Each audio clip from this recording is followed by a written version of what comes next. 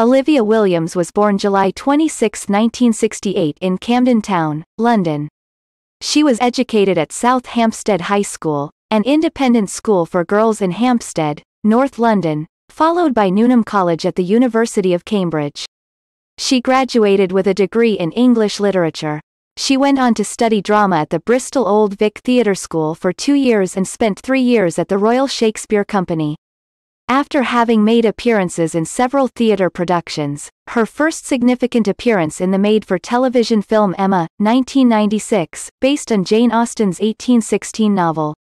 She made her film debut in The Postman 1997, and went on to play the part of Rosemary Cross in Wes Anderson's Rushmore 1998, Bruce Willis's wife in M. Night Shyamalan's The Sixth Sense 1999, Madeline in the Heart of Me 2002, for which she won the British Independent Film Award for Best Actress, and Ruth Lang in Roman Polanski's The Ghost Writer 2010.